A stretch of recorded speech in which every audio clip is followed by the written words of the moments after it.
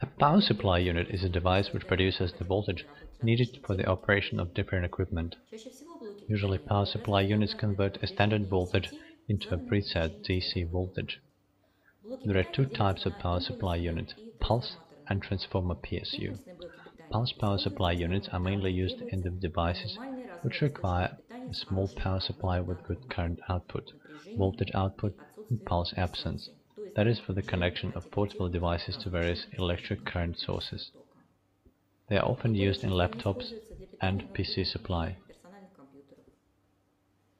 AC input voltage is rectified in pulse power supply units and then converted in rectangular pulses of a high frequency.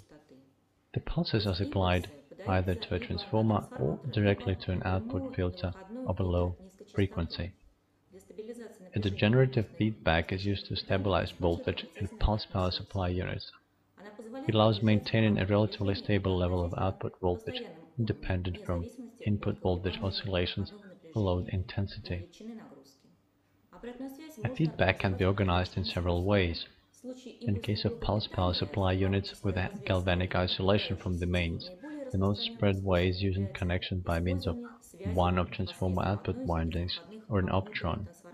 If the isolation is not required, a simple resistive ratio device is usually used which ensures a stable output voltage. Lightweight, high efficiency up to 90–98%, and a wide range of supply voltage and frequency are the main advantages of pulse power supply units. All pulse power supply units have a short circuit protection, thermal and overload protection. BPIS pulse power supply units are produced in plastic and metal cases.